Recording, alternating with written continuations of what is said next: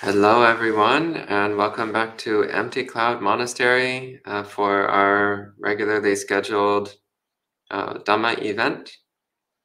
So, as usual, we will start with a period of meditation.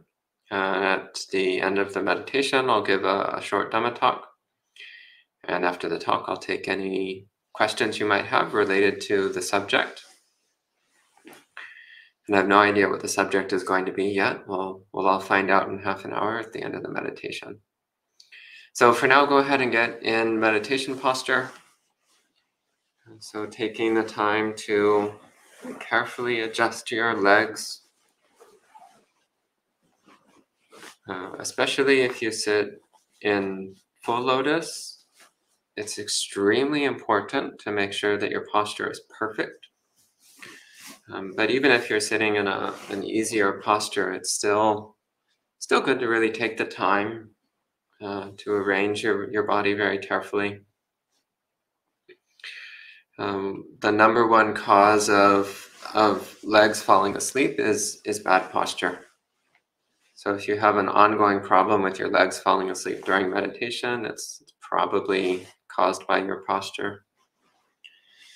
So you take the time, settle into your seat, paying close attention to the sensations in your tailbone, in your upper thighs, sensations in your ankles. Usually it's one of those three areas where there's pressure that eventually puts your legs or feet to sleep. So really paying close attention to make sure that the weight is distributed evenly and there's no excessive, uncomfortable pressure anywhere. Sitting up straight, with your hands resting in your lap. Take 2 or 3 long, slow, deep breaths. Just letting the body and mind relax.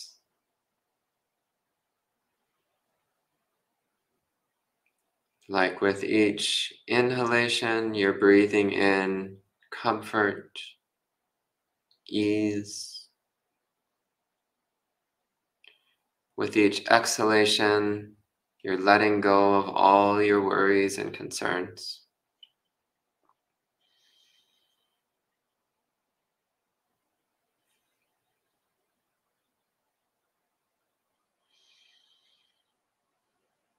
Bring a little smile to your lips.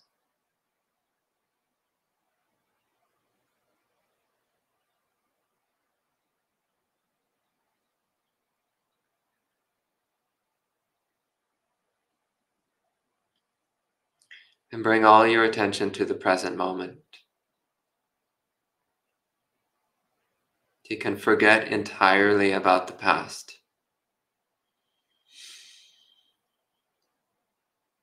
And forget entirely about thoughts of the future.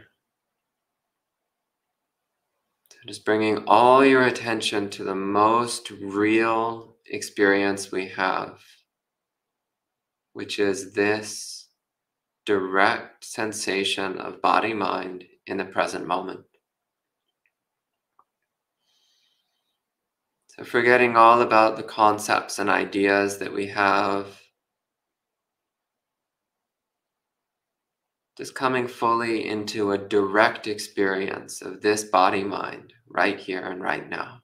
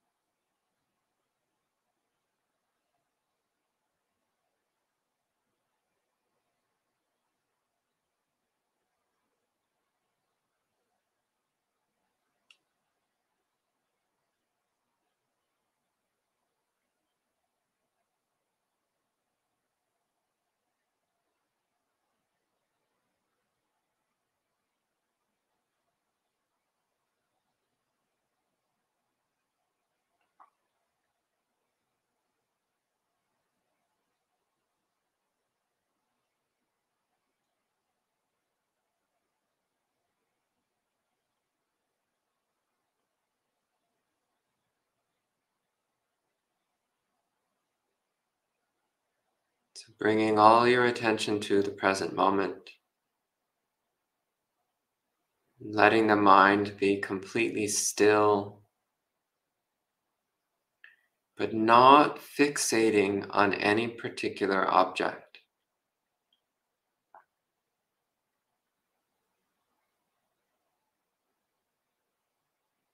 So don't focus on any particular part of the body. Don't focus on any particular aspect of mind. Don't focus on any particular sensory domain. Yet don't let the mind wander. Keep the mind still, alert, yet not fixated on anything in particular. So disregarding all the specific sensations and thoughts that flow through experience. Just holding the mind alert and still without reacting to anything that comes or goes. Not giving any extra attention to anything in particular.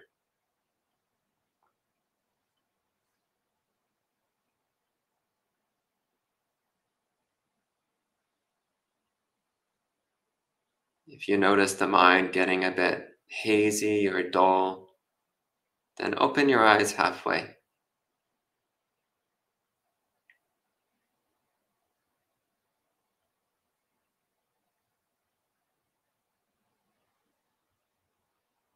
Just to help keep you fully present.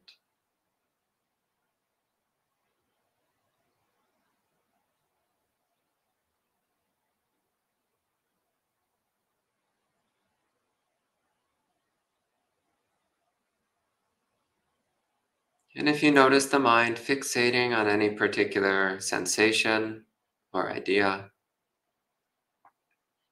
just gently release your grip. Release your grip on that thing. Cultivate disinterest towards that thing. We know it's there, but we have no interest in it.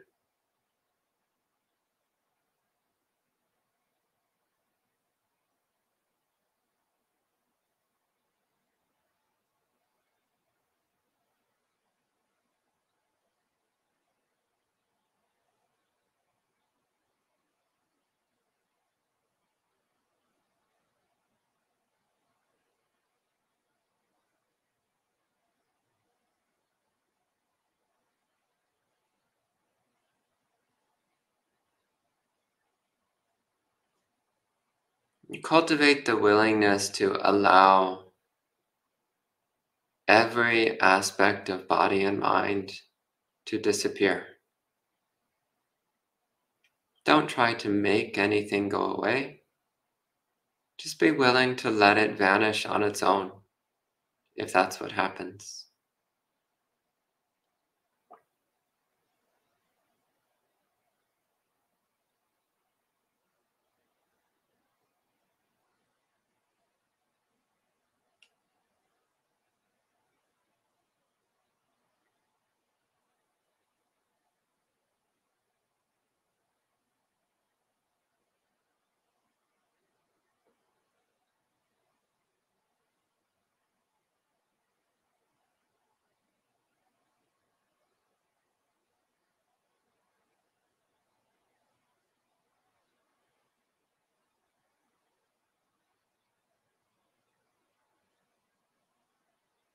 It's like watching a particular point in a river. The water keeps flowing past our field of view, but we don't follow the water with our eyes. We keep watching the same point in the river. In the same way, sensations of body and mind keep flowing through awareness, though we don't follow any particular sensation. We keep our gaze steady. We keep the awareness still.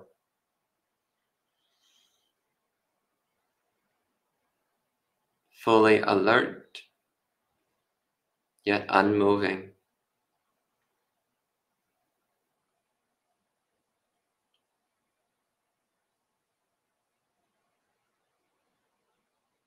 Letting all things arise and cease without reaction.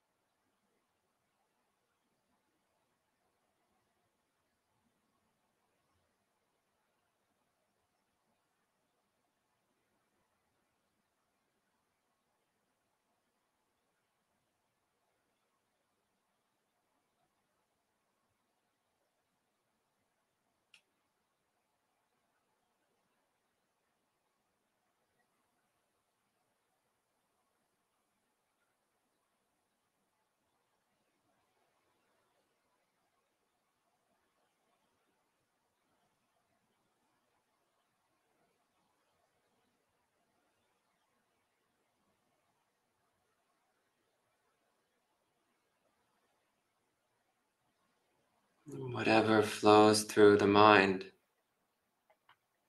don't make any concept about it. Don't give it a name. Don't give it a value. Don't call it good or bad, pleasant or unpleasant.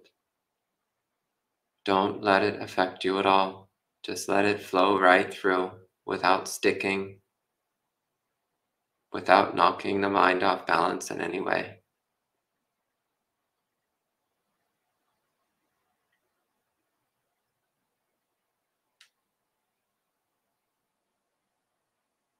Cultivating an alert disinterest, a mind that clearly knows everything flowing through it, but has no interest in any of that.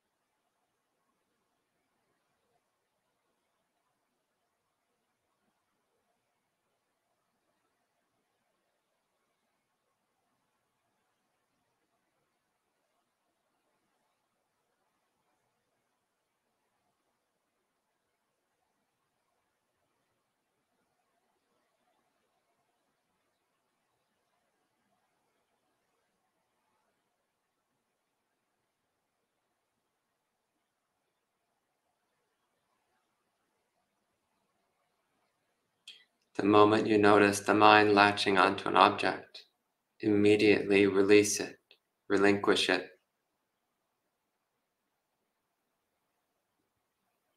Let it fade away.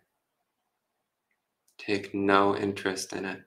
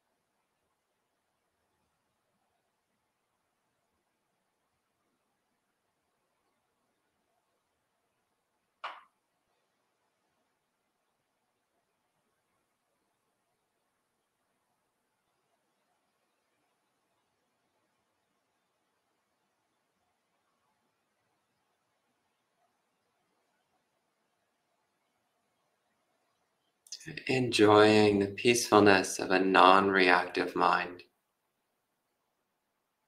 the blissfulness of a non-adhesive mind.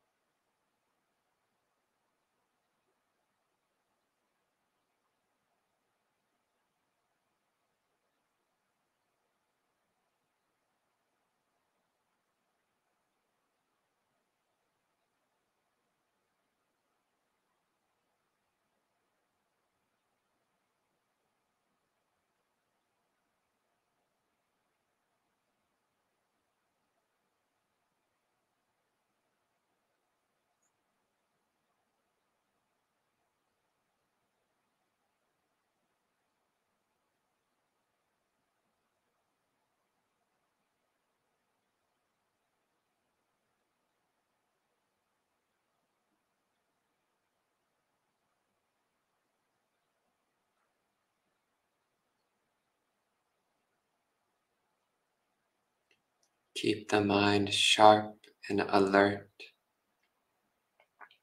Don't let it drift. Don't let it get hazy or dull. Keep it sharp and clear.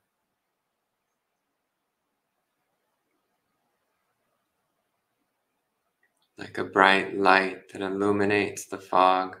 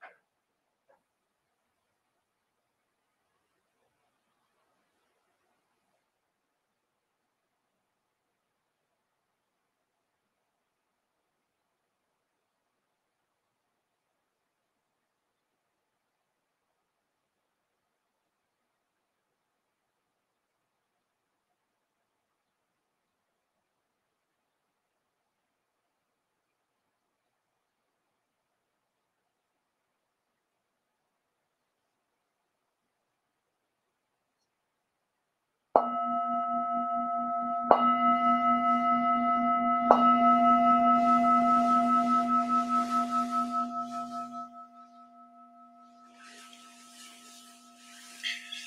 you can adjust your posture.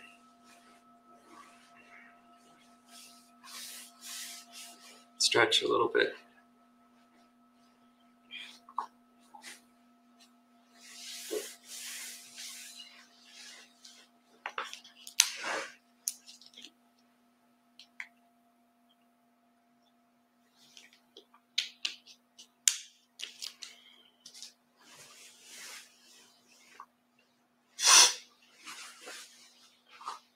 So at this time, we'll start by paying homage to the Buddhas and then give a Dhamma talk. Namo tassa bhagavato arahato samma sambuddhassa. Namo tassa bhagavato arahato samma sambuddhassa. Namo tassa bhagavato arahato samma sambuddhassa. Buddhang dhammang sanghang namassami.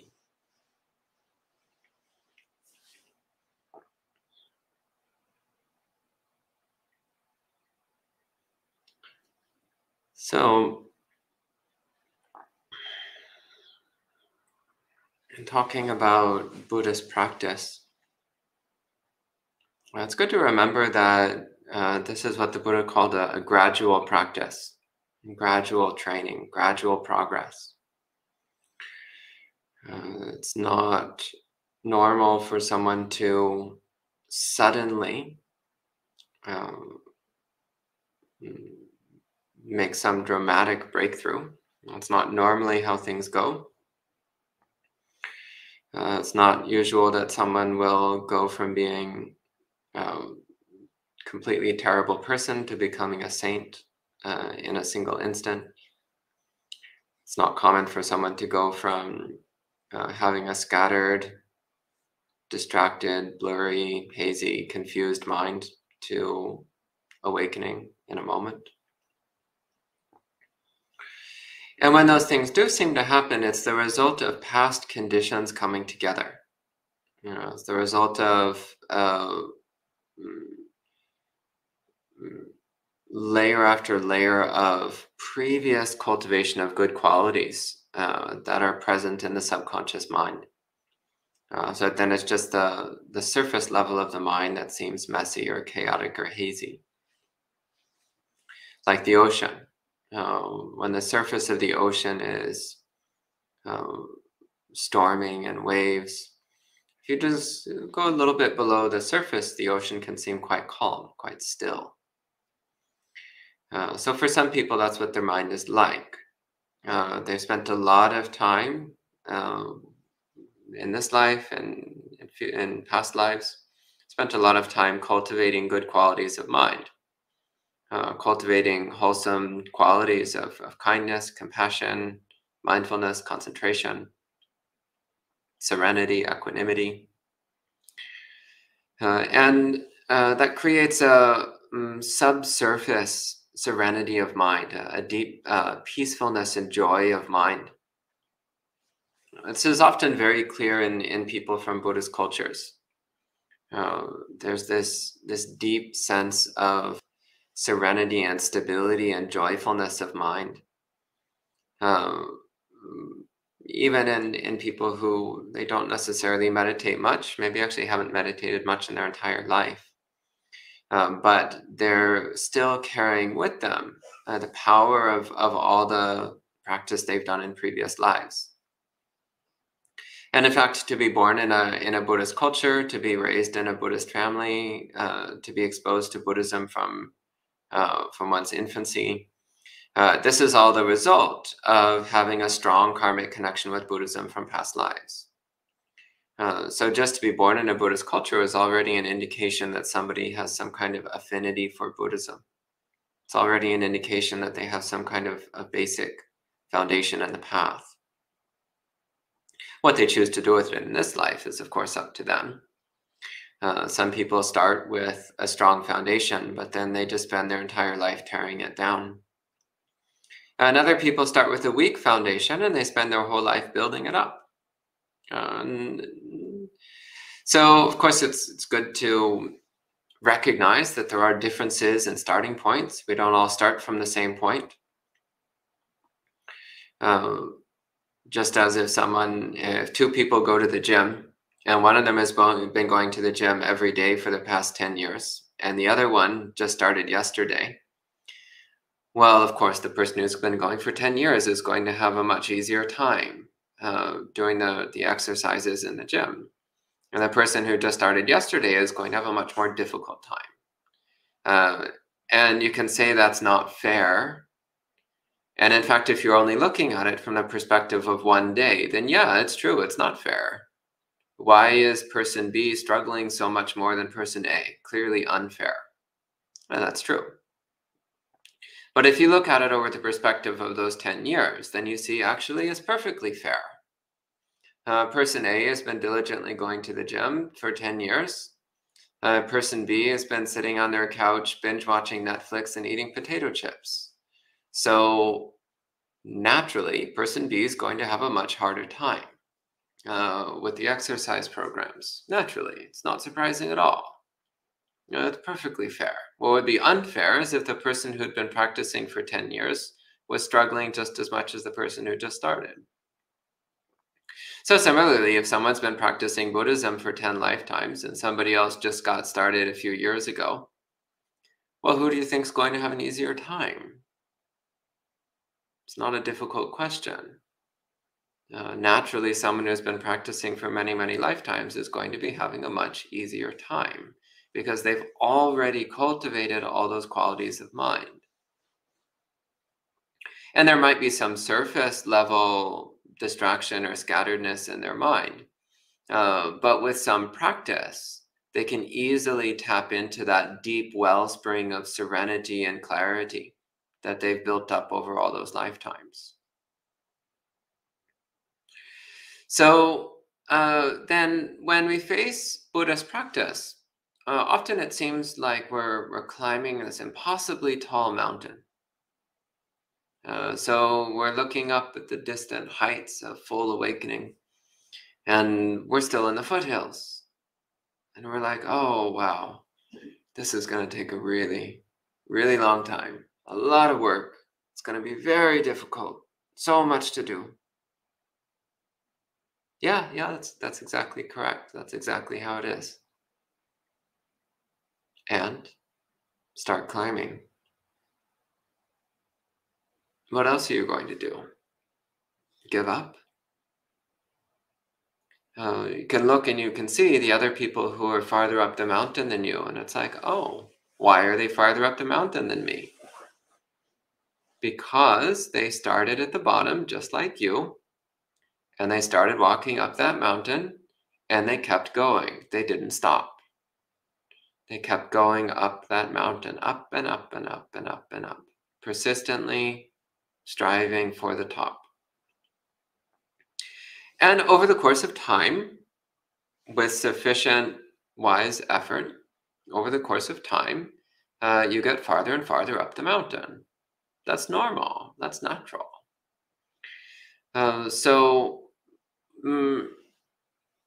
It's important not to get disheartened when we reflect on how distant awakening is.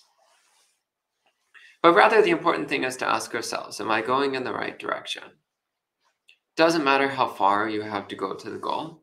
What matters is, are you going in the right direction? Another big issue that comes up is this thought of like, well, what if I don't attain awakening in this life? And the answer is, well, I've got good news for you. Well, actually, it's bad news, but in this case, it's good news. The good news is you're going to get reborn.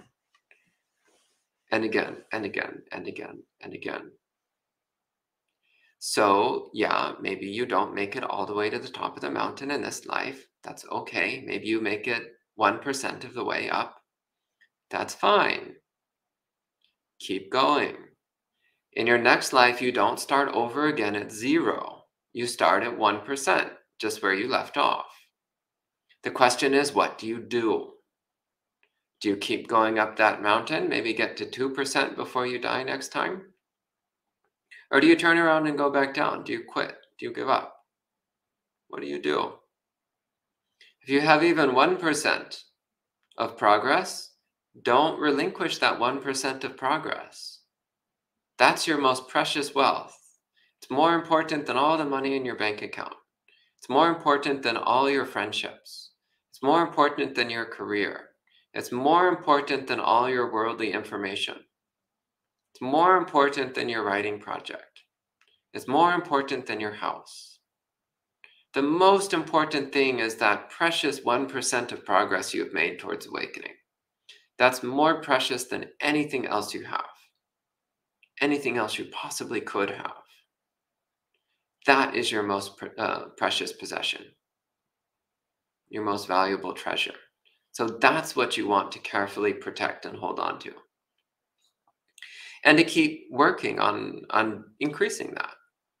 1.1%, 1.2%, 1.3%. Keep building it up. So there's an old saying, Rome wasn't built in a day. Well, in the similarly, nobody ever attained awakening in one day. And nobody ever attained awakening in one lifetime. Traditionally, we say it took the Buddha 3 eons. So an eon is the lifespan of a universe. And actually, this number is not to be taken seriously, by the way. It was actually a lot longer than that. But we say 3 eons for, well, it's traditional. But it's not meant to be taken literally. Because actually the Buddha took an infinite number of eons, just as the rest of us do. Because there's no beginning to this round of rebirth. There's no beginning to this wandering through samsara. No matter how far back you look, you'll just find another life before that one. And another life before that one. And another life before that one. You can't find the first life. You can't find the starting point. So here we are, wandering on and on, pointlessly going in the same circles over and over and over again. And eventually we come across Buddhism and we're like, oh, this is some pretty good stuff. And we practice and we get 1% up the slope towards awakening. And then we die and forget and walk right back down that hill again. And go right back to running around in circles on the plains, like everybody else. And eventually, after a few eons of torment, we find Buddhism again, and we're like, oh, hey, it's this cool mountain. Maybe I'll try climbing up it. And this time we go up 2%. Maybe over the course of a couple lifetimes or so, we go 2% up the mountain. And then what do? We walk right back down again. We're like, oh, yeah, this wasn't worth it. Too much effort. And we walk right back down that hill again. And repeat. And something I like to reflect on every now and then is how many times in this long cycle of samsara, how many times have I made it 99% to stream entry, 99% to the first stage of awakening, and backslid all the way to 0 again? How many times have I been this close to that irreversible breakthrough of wisdom? How many times have I been this close and then backed off? Didn't quite make it. How many times?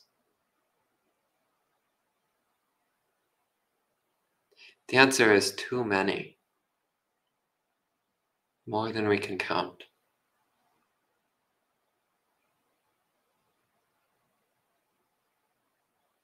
The good news is that we're capable of getting to 99%. It's pretty impressive. But it's very important to cultivate that spirit of persistence, because that's why we fell back from 99% all those times. It's because we lacked the quality of persistence. So you keep walking and walking up that mountain, and it's like, well, not there yet. I'll keep going. Don't stop. Keep going upward.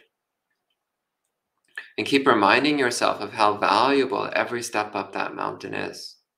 Keep reminding yourself of how important it is to keep moving upward, never to turn around, never to go back down that hill, but always keep moving upward. Protect the progress that you make. Cherish the progress that you make. Because this is what keeps us going through life after life after life. And again, it does, as I said, it takes many, many lifetimes for most people. And even the people who attain awakening in one lifetime, that's because they've already been practicing for many, many lives. The good news is that those of us who are here now practicing Buddhism, we've probably already been at this for many lives, many lifetimes we've spent building up spiritual qualities, wholesome qualities, qualities of wisdom and serenity. We've already been working on this for lifetimes. Otherwise, we wouldn't be as far as we already are. So again, we're not starting from zero. We're already a little bit ways up that mountain, maybe farther than we think. One of the problems which sometimes happens in Buddhist circles is underestimation. Well, overestimation is also a big problem. But underestimation is commonly a problem. You get people who actually have some incredibly good qualities, but they're convinced that they're terrible. They're convinced that they're not good people. They're convinced that they're hopeless. And they neglect their own good qualities. They neglect their own cultivation of mind, their own cultivation of mindfulness, concentration, wisdom, kindness, morality, generosity. And they just fixate on their shortcomings. And yeah, well, guess what? Everyone who's not fully enlightened has shortcomings. That's kind of what it means to not be awakened. If you're not fully awakened, then you have shortcomings. Of course. So that means all of us are going to have shortcomings for quite a long time yet. So it's important to pay attention to our own good qualities and to really appreciate and value our good qualities and to see them as something praiseworthy and something worth treasuring and something worth protecting and preserving, something worth developing and cultivating, because that's what will give us the motivation to keep moving upward. And recognizing that we can make progress in the path, that we are capable of cultivating wholesome states of mind. Because recognizing that we are capable of cultivating wholesome states of mind means that we're capable of continuing our upward progress, which means we are capable of getting all the way to the top. It's just a matter of pointing yourself in the right direction and keep going. That's all it is. So I don't really have too much else to say this evening. So just a few words of encouragement to spur you onwards. Keep moving onwards and upwards. Keep protecting the progress that you have. Focus on your good qualities, on your own capacity for spiritual self-development. Recognize that you can make progress when you try. Recognize that this is more valuable and more important than anything else you can do with this life.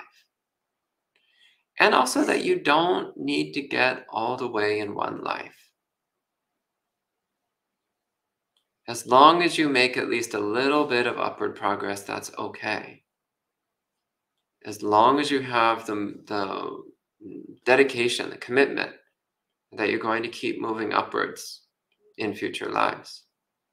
You just keep yourself going in the right direction, and you'll get there someday. So I think I'll go ahead and end my talk at this point, so we can end with 3 sadhus. Sadhu, sadhu, sadhu. And at this time, I can take any questions that you might have. So hello to everyone who's joining in. Hello to Rick, Janaki, Amaranta, John, Kumu, Geeta, Patricia, Will, Yankee, Gary, John, Kayla, Jayanta, Pravat. Welcome, everyone. I don't see any questions online. Any questions here? No? Okay. So if there's no questions from online, then we'll go ahead and wrap up the session.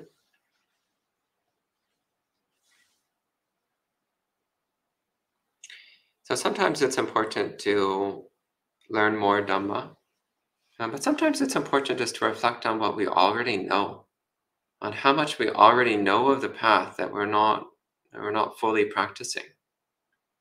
So we might talk about morality, but how much do we actually practice it? How fully have we developed it? We talk about generosity, but are we actually practicing it to the best of our potential?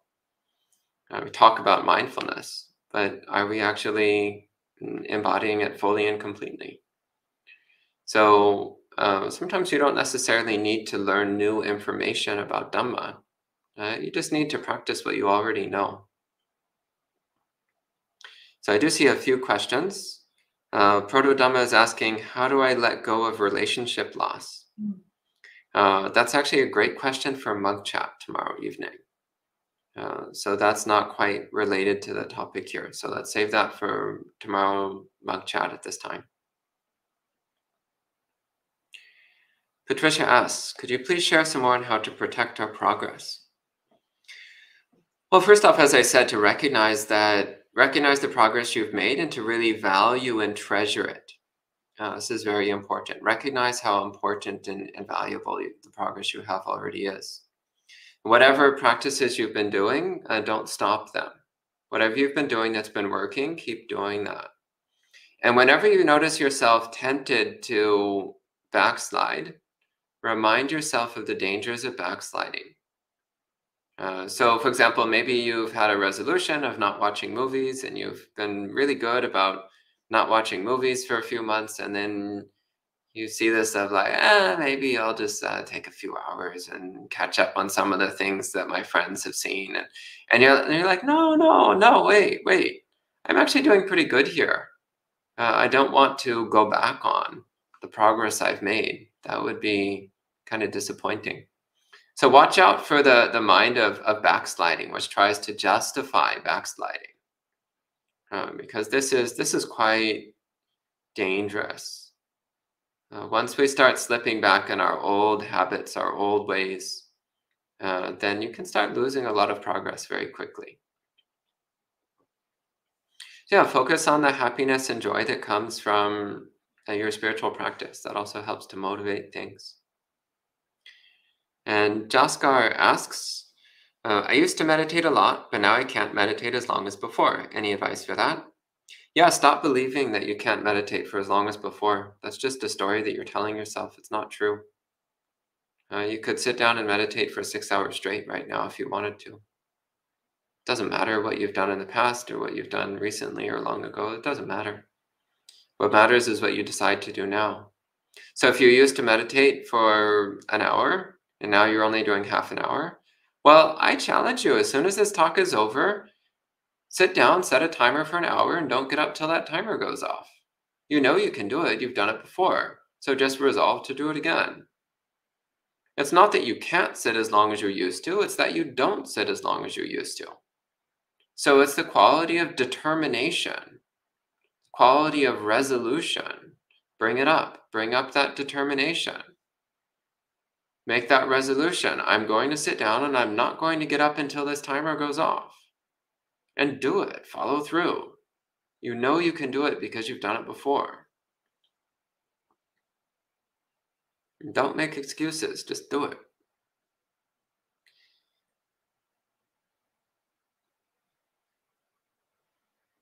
Rick says, I've heard that we should celebrate the good qualities in ourselves and others. Yeah, that's true. The Buddha spoke about that quite a bit.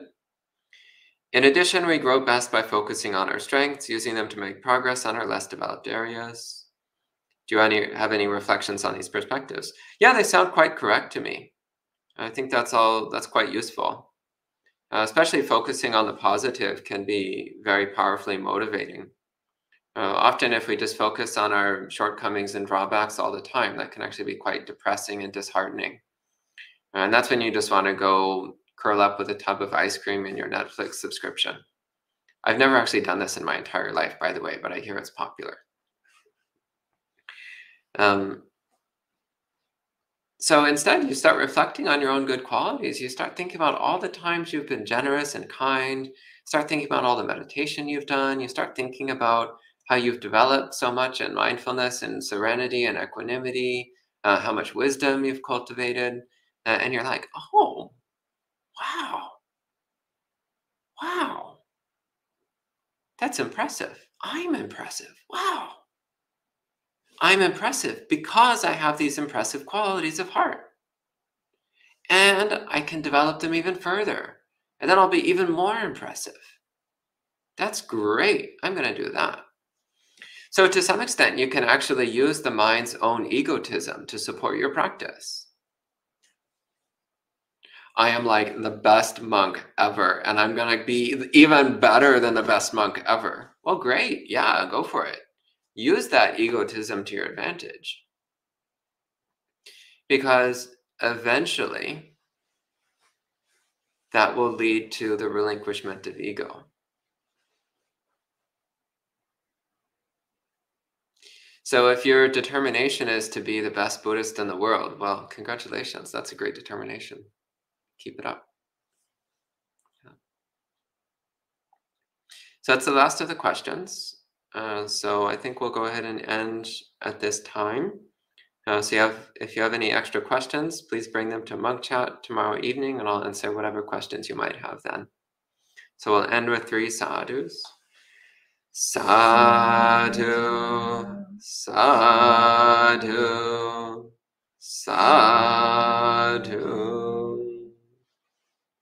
And we'll see you next time.